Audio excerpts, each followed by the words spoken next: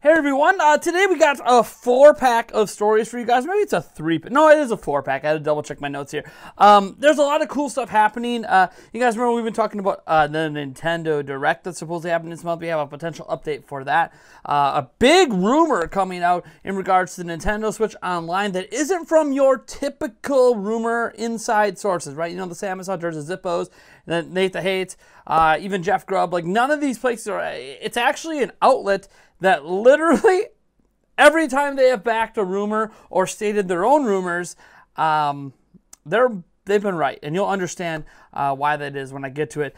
There's obviously some other stuff happening as well, some stuff in regards to a certain big-name third-party game that's slated to come to Switch, and obviously some updates for that. So let's just dive right in. After I remind you, we are giving away a Nintendo Switch. Oh, that's right. That thing you see up there, it's in the background of our video. We are giving away one of these platforms. Well, literally, day one. We're giving away right now. All you got to do is be subscribed to enter, and then we will have a live stream in early October that you need to be at and all that jazz. But literally, you just got to be subscribed to enter, and I wish all of you guys luck, and your guys' continued support, your likes, your comments, your subscriptions, and obviously any of the community support that happens during our live streams, or to become a member, or all that stuff, all helps support what we do as a channel, obviously helps us expand and do content more often, and obviously helps support us continuing to do giveaways. I like to give back to the community as much as possible, and I have no idea what giveaway is going to be next.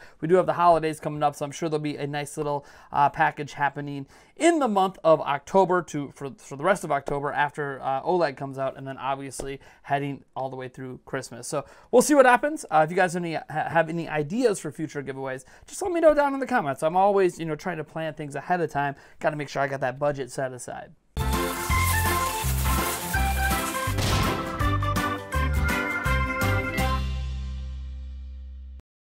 All right, folks, let's just jump right in, and we're going to start with this story that really originated, I think, from the Nate the Hate podcast. We talked about this the other day, about how some certain emulators that have been in existence, and we've known have been in existence for a while, but that was really it. He didn't really dive into...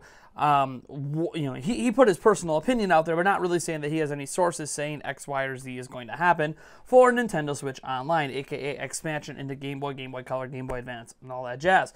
Well, it turns out that when Nintendo Life went to cover this story, or this potential story, they did mention that podcast, but then they went on in their article to say they have actually confirmed with their own sources that Nintendo is about to add Game Boy and Game Boy Color to Nintendo Switch Online services this year.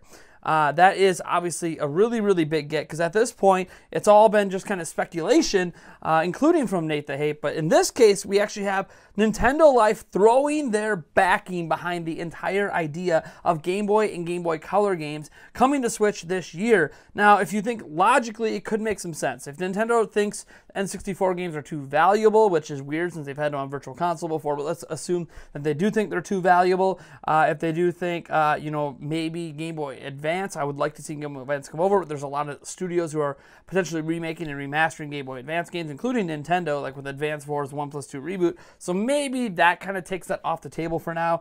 But obviously we all want to see GameCube and Wii and all that eventually on Switch. We obviously get all the Wii U games ported over. But I think in earnest, Game Boy and Game Boy Color make a lot of sense to come to the platform. Obviously, the big concern for us as Nintendo fans isn't necessarily what platforms are going to be added, although we obviously have all of our favorites, and Game Boy is a favorite from my childhood. The question is, what is the launch lineup going to be available, and how often is it going to be updated, and what titles will be updated? When you have Game Boy and Game Boy Color, which Nintendo considers the same generation coming, there's thousands and thousands and thousands of games, but a lot of the games involved licensing. Some of the best games were licensed games on that platform. You could expect safely to see most of Nintendo's offerings someday, plus obviously games like Tetris. But how many of those other games that are outside of that spectrum are we going to get, and how often is the real big question. We have seen that the NES and SNES app really slowed down in updates after really the first 6 months of each of them launching, and then the games we get added today are kind of, I'm not going to say bad games, but not necessarily the games we would like to see added, and a lot of that's because of licensing issues, and we have to wonder what's going to happen when you add Game Boy and Game Boy Color into the fray as well. Now, from Nintendo's side of things, obviously all I expect as a Nintendo fan and Nintendo consumer is that bare minimum, any game they own the rights to be put on their virtual console or, the Nintendo Switch Online service here. And they still haven't even done that with the Nintendo Entertainment System and the Super Nintendo Entertainment System. So things aren't really going to be different with Game Boy Color. But the more platforms that they get added to Nintendo Switch Online, the better it is. I think the long haul hope is that this isn't a service that's going to be reset. I kind of hope this is something they continue to build off of into their next generation platform where we have these same games that are available now also available there. I think this is a better long haul idea than Virtual Console was, where it reset every generation. But again, this might reset too. That's the thing. We don't know how these things are built and if they're actually going to be, forward compatible with future generations of hardware, or if Nintendo even cares to do it that way. But with it being a subscription service, why wouldn't you? Because if you have Nintendo Switch Online and you have tens of millions of subscribers to it that play those games, and then you move to the next platform, what's gonna wouldn't it upset them to suddenly have less value because they upgraded their system? Again, this is obviously something for Nintendo to worry about, but yeah, it obviously is a concern. I do appreciate that they do make some online modes and stuff available and update the games a little, make them look a little bit better on widescreen, but still, I really want to see what the lineup's going to be. I think that's really the big deciding factor on how good this is. But I fully expect this to be talked about in what appears to be a new Nintendo Direct at some point in September. Now, this next one is a bit of a rumor, so, tinfoil hat. Maybe I'll put my hat on my hat for this one. This one comes from a Dextero article, which is from a completely different country than the United States. So I can't read it natively. So I'm actually going to read the information off of the Gaming and Rumors subreddit over on Reddit, and they have a link to the article, and I'll put a link down in the description. It says, for many franchises, there were two glimmers of hope, and we're talking about a major game coming to Switch. The first, obviously, was a return to normality once the pandemic restrictions could be lifted. The second was the release of Overwatch 2. So, yes, folks, we are talking about Overwatch 2 and it coming to Nintendo Switch, which, according to the sources we spoke with, have become synonymous with a hard reset of the league and a potential resurgence of enthusiasm among fans for the IP. When rumors started to circulate that the game was going to face delays, the team's owners wanted to know how long realistically that would be the case. On August 7th, the reputed Overwatch insider Metro spoke publicly about these rumors, stating that from what I can gather, a release in 2022 does not seem likely anymore. An internal Activision source told Dextero that this was incorrect and added that getting the game out as soon as possible was now a high priority, which I suspect Activision Blizzard getting any big game out is a high priority at this point because they want to distract people from the ongoing lawsuit, but we're not going to talk about that here, but just know I'm aware of it, and it's a pretty shitty thing. An internal Activision source told us this was incorrect, and he said, we're more than aware that we need to get it out, they said. So the word is the dev team has been told to lock in the features that the game has, get it fixed, and get it shipped. We're looking to get it out before summer 2022. Another source, a member of franchise management, also corroborated this version of events, saying, we've been told the aim is for Q2 of next year. The timing of the release will factor in the league schedule because obviously they don't want to switch game versions in the middle of a season. So they're trying to time seasons ending in current Overwatch to the launch of Overwatch 2.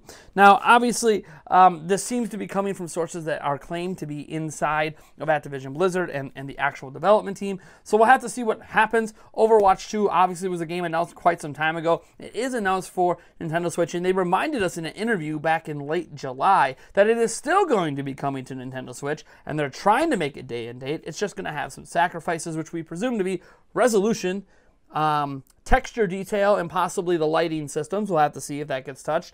And then maybe frame rate. Obviously, for a multiplayer game like this, we would hope it could maintain 60 FPS. I know Paladins has been trying to do that.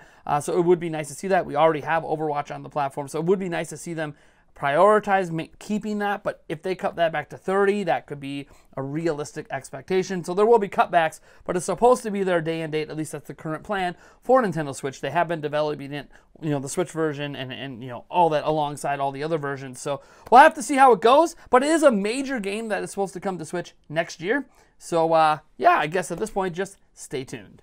Now, last week there was a partnership between Puma and Animal Crossing announced by the official Puma Twitter account. And Puma has actually worked with Nintendo on other merchandising crossovers in the past, such as with the Mario series. So this crossover makes sense, especially when you consider Animal Crossing New Horizons is the #2 best-selling game on Switch and the fastest-selling game in Switch history. So I don't know if it's ever going to overtake #1. Sales have really dipped in 2021, but it upset some fans because obviously we've all been waiting for a major update for Animal Crossing, and there's been some rumors around some major updates coming. We know the holidays are coming, so there has to be at least holiday updates.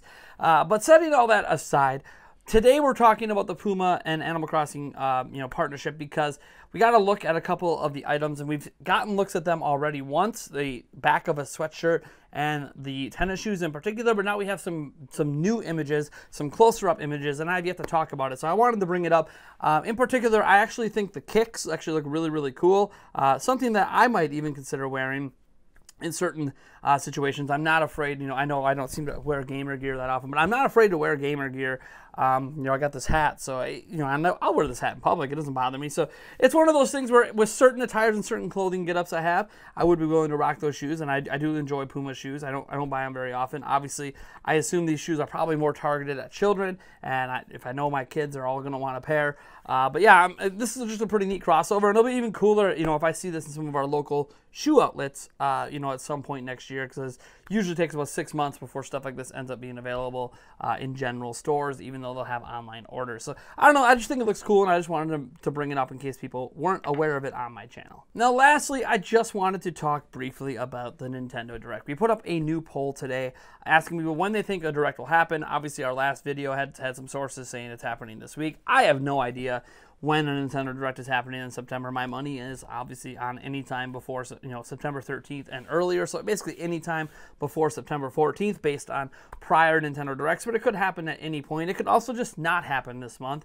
although that seems really unlikely by my estimation. Even last year when we didn't have a Direct, we did end up having the Mario 35th anniversary celebration. So there's been something every September like that, and they actually they technically had a Direct. We just didn't.